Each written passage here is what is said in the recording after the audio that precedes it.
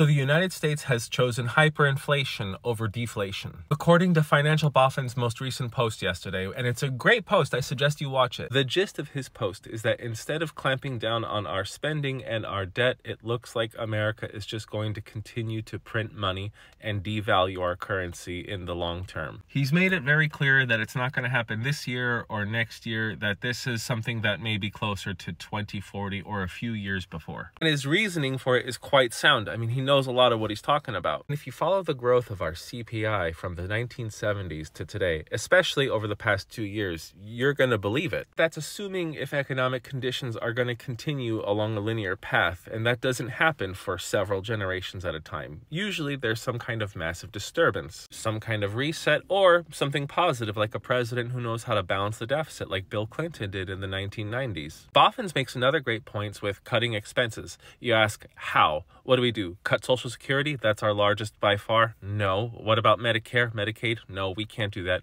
And of course, we can't curtail our interest payments on the debt we've already accrued. And he hits the nail on the head when he says the path was chosen in 2008, not over the past few years, but way back then during the Great Recession, to choose inflation over deflation and some necessary market corrections. But I'd like him and the rest of you guys to consider something. We've had similar levels of debt before back in World War II, where the debt to GDP ratio was 120%. From the few years leading before World War II to the conclusion of the war, the US increased its national debt by 1,000%, from about $29 billion to $330 billion. That should have brought us to an economic ruin despite whoever won the war. But that didn't happen. In 1971, when the US dollar went off the gold standard, we were facing hyperinflation. And then, in 1974, we worked out a deal with Saudi Arabia where the price of oil became pegged to the dollar, the petrodollar. And from 1942 to the early 1970s, the United States economy had extraordinarily robust growth. Their GDP